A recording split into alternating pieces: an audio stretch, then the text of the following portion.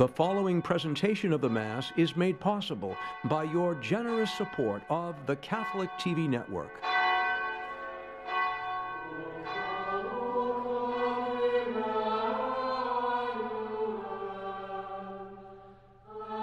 Thanks for joining us for Mass on this fourth Sunday of Advent, and tomorrow is Christmas. We hope you'll join us again. Cardinal Sean will be with us to celebrate Mass for Christmas Day from the Cathedral of the Holy Cross. But today, on this Christmas Eve, Father Michael White is with us and Tom Corcoran. They're authors of a new book in a series, Rebuilt Faith, a handbook for skeptical Catholics, which we all are now and again. You can get a copy at Ave Maria Press. Father Michael, great to see you, great to be with you. Could you please lead us in prayer? Thank you, Bishop. In the name of the Father, and of the Son, and of the Holy Spirit. Amen. The grace of our Lord Jesus, the love of God, and the fellowship of the Holy Spirit be with you all. And with your spirit. To prepare ourselves to celebrate this sacred mystery, let's acknowledge our sin. You were sent to heal the contrite of heart. Lord, have mercy. Lord, have mercy. You came to call sinners. Christ, have mercy. Christ, have mercy. You are seated at the right hand of the Father to intercede for us. Lord, have mercy. Lord, have mercy. May Almighty God have mercy on us, forgive us our sin, and bring us to everlasting life. Amen. Let us pray. Pour forth, we beseech you, O Lord our God, your grace into our hearts, that we, to whom the incarnation of Christ your Son was made known by the message of an angel, may by his passion and cross be brought to the glory of the resurrection. He who lives and reigns forever and ever. Amen. A reading from the second book of Samuel. When King David was settled in his palace, and the Lord had given him rest from his enemies on every side, he said to Nathan the prophet, "Here I am, living in a house of cedar, while the ark of God dwells in a tent." Nathan answered the king, "Go, do whatever you have in mind, for the Lord is with you." But that night the Lord spoke to Nathan and said, "Go tell my servant David, thus says the Lord, should you build me a house to dwell in? It was I who took you from the pasture and from the care of the flock to be commander of my people Israel. I have been with you wherever you went, and I have destroyed all your enemies before you. And I will make you famous like the great ones of the earth. I will fix a place for my people Israel. I will plant them so they may dwell in their place without further disturbance. Neither shall the wicked continue to affect them as they did of old, since the time I first appointed judges over my people Israel. I will give you rest from all your enemies." The Lord also reveals to you that he will establish a house for you. And when your time comes and you rest with your ancestors, I will raise up your heir after you, sprung from your loins, and I will make his kingdom firm. I will be a father to him, and he shall be a son to me. Your house and your kingdom shall endure forever before me. Your throne shall stand firm forever. The word of the Lord. Thanks be to God.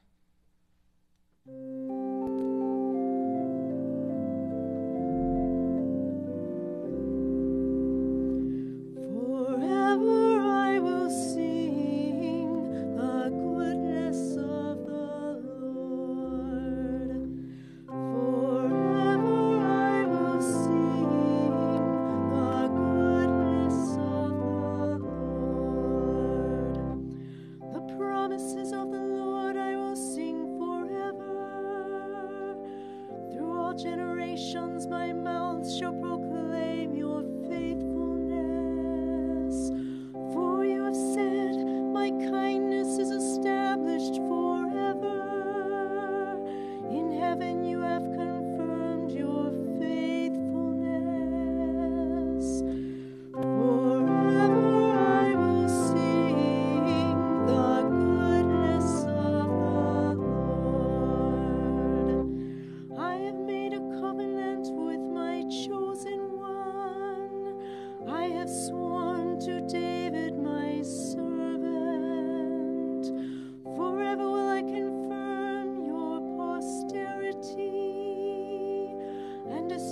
establish your throne for all generations. Forever I will sing the goodness of the Lord.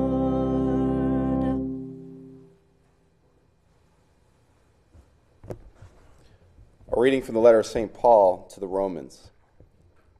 Brothers and sisters, to him who can strengthen you, according to my gospel and the proclamation of Jesus Christ, according to the revelation of the mystery kept secret for long ages, but now manifested through the prophetic writings, and according to the command of the eternal God, made known to all nations to bring about the obedience of faith. To the only wise God, through Jesus Christ, be glory forever and ever. Amen.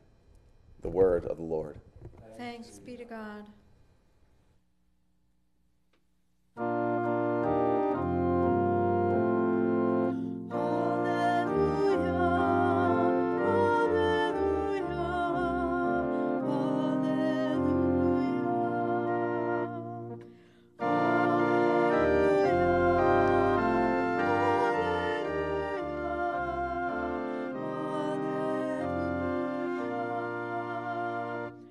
Behold, I am the handmaid of the Lord. May it be done to me according to your word. Alleluia, alleluia,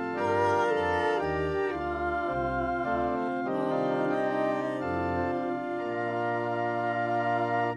The Lord be with you. And with your spirit. A reading from the Holy Gospel according to Luke. Glory to you, O The angel Gabriel was sent from God to a town of Galilee called Nazareth, to a virgin betrothed to a man named Joseph, of the house of David. And the virgin's name was Mary. And coming to her, he said, Hail, full of grace, the Lord is with you. But she was greatly troubled at what was said, and pondered what sort of greeting this might be. Then the angel said to her, Do not be afraid, Mary. You have found favor with God. Behold, you will conceive in your womb and bear a son, and you shall name him Jesus. He will be great and will be called Son of the Most High. And the Lord God will give him the throne of David his father, and he will rule over the house of Jacob forever, and of his kingdom there will be no end. But Mary said to the angel, How can this be, since I have no relations with a man? And the angel said to her in reply, The Holy Spirit will come upon you, and the power of the Most High will overshadow you. Therefore, the child to be born will be called Holy, the Son of God. And behold, Elizabeth, your relative, has also conceived a son in her old age, and this is the 6th month for her who was called barren. For nothing will be impossible for God. Mary said, Behold, I am the handmaid of the Lord. May it be done to me according to your word. Then the angel departed. The Gospel of the Lord. Praise to you, Lord Jesus Christ. Did you know that some scholars say there were 40 direct prophecies in the Old Testament about Jesus? 40 predictions about the coming of Christ, hundreds of years before he lived. That he would be born miraculously, where he would be born, into what family he would be born, his name, what he would do, and how he would fulfill God's great big plan. Today is the 4th Sunday of Advent, and this year, the 4th week of Advent will only last a matter of hours until later this afternoon when we begin the celebration of Christmas. And yet, the readings this morning have a great deal to tell us about the prophecies of Jesus for our celebration of Christmas. In our first reading, the Lord tells Nathan the prophet to tell David the king that he will establish his kingdom as an everlasting one. His heirs will rule forever. His throne will never come to an end. So the prophecy establishes the royal house of David, an heir, a kingdom. They're astonishing promises when you think about it. And today's gospel reveals the fulfillment of all those promises. The angel Gabriel makes announcement to the virgin, "Behold, you will conceive in your womb and bear a son. You shall name him Jesus. He will be great, the Son of the Most High. The Lord God will give him the throne of David, his father. He will rule over the house of Jacob forever, and of his kingdom there will be no end." In this single announcement, all the prophecies are fulfilled. That a baby will be born miraculously, where he would be born, into which particular family, that he will sit on the throne of King David, and that he will rule forever. The fourth Sunday of Advent truly celebrates the advent of God's great big plan, promised for ages and ages and brought to final fulfillment in a single angelic announcement. Or rather, not quite fulfillment, because beyond the prophetic and angelic visions and promises is Mary's decision to believe in those visions and promises and cooperate with God's plan or not. Everything depended on her answer. And of course, we know what happened. As we enter the celebration and the season of Christmas, we too face a choice. Like Mary, will we believe in those visions and promises of Scripture? Will we cooperate with God's plan? And our answer comes not in words, but in our actions and attitude this Christmas. Will our joy at Christ's coming move us to greater charity, increased efforts at prayer, even more simply, a cheerful disposition this Christmas? Think about it. After all, Advent is almost over.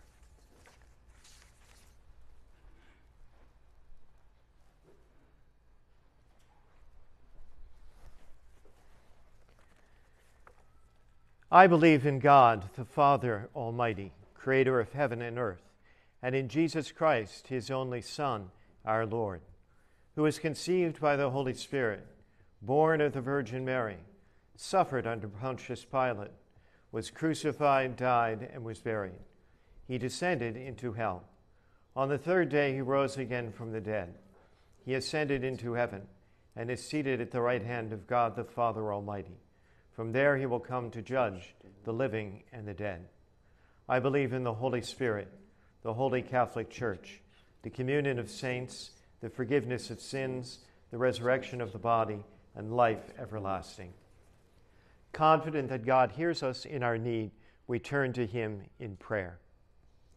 That Christ, the giver of all good gifts, may fill the Pope, our bishops, and the whole order of bishops with spiritual gifts and graces. We pray to the Lord.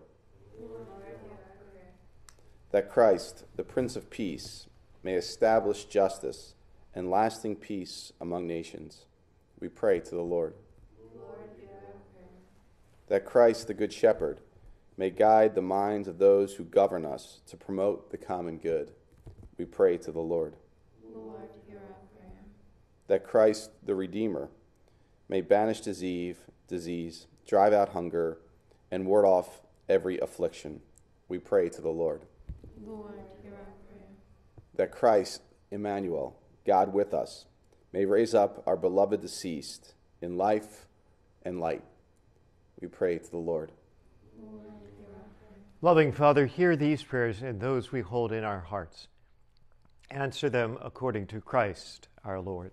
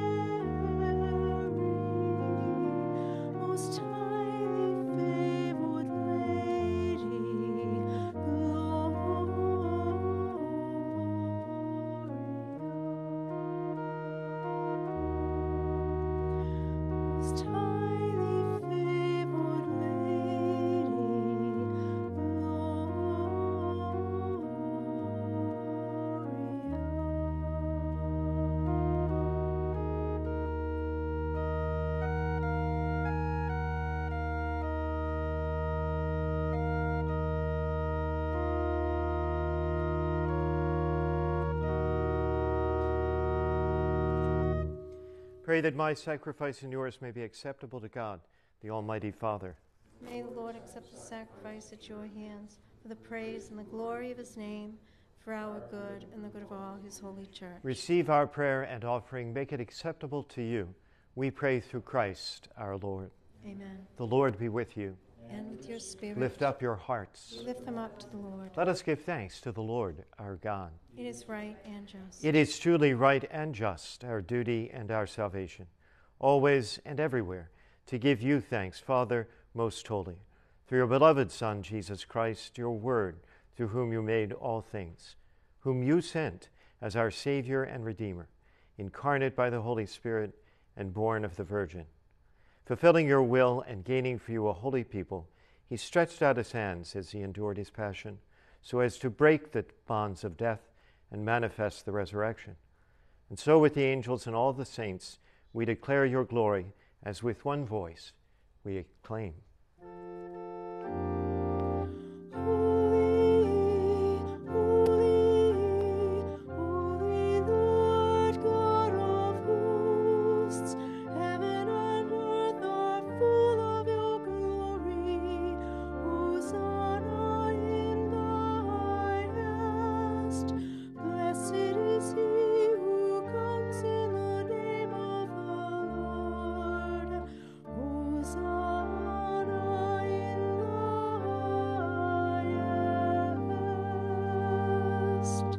You are indeed holy, Lord, the fount of holiness. Make holy, therefore, these gifts, we pray, so that they may become for us the body and blood of our Lord Jesus Christ.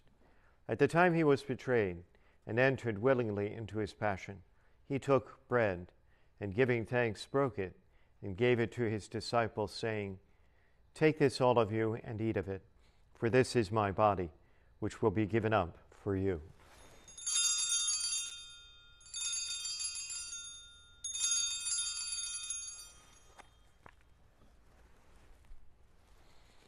In a similar way, when supper was ended, he took the chalice, and once more, giving thanks, he gave it to his disciples, saying, "Take this, all of you, and drink from it. This is the chalice of my blood, the blood of the new and eternal covenant, which will be poured out for you and for many for the forgiveness of sin. Do this in memory of me."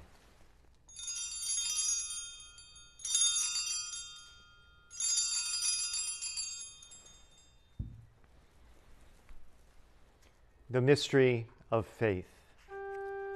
We proclaim your death, O Lord, and profess your resurrection until you come again. Therefore, as we celebrate the memorial of his death and resurrection, we offer you, Lord, the bread of life and the chalice of salvation, giving thanks that you have held us worthy to stand in your presence and serve you.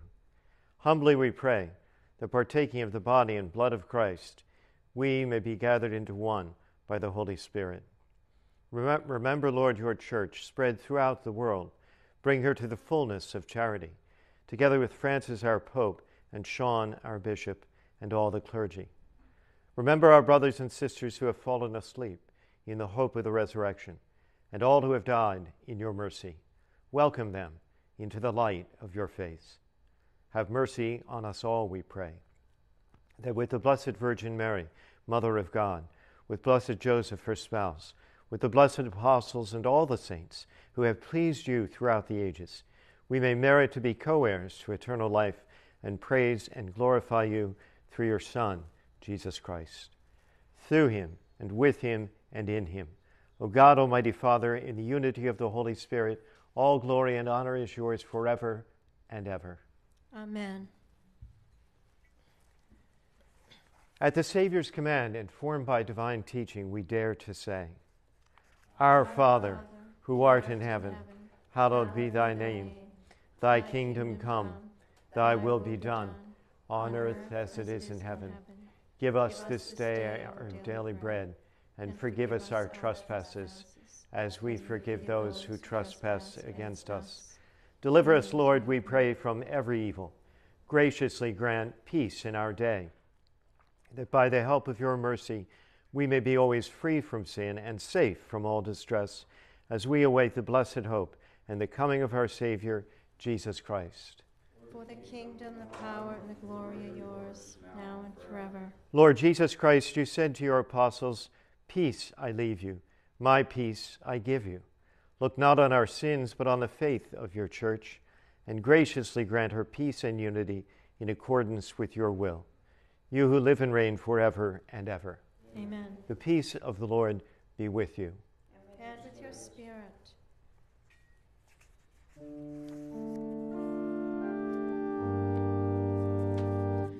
Lamb of God, you take away the sins of the world. Have mercy on us. Lamb of God, you take away the sins of the world. Have mercy on us. Lamb of God, you take away the sins of the world. Grant us peace. Behold the Lamb of God. Behold him who takes away the sins of the world. Blessed are those called to the supper of the Lamb. Lord, I am not worthy that you should enter under my roof, but only say the word, and my soul shall be healed.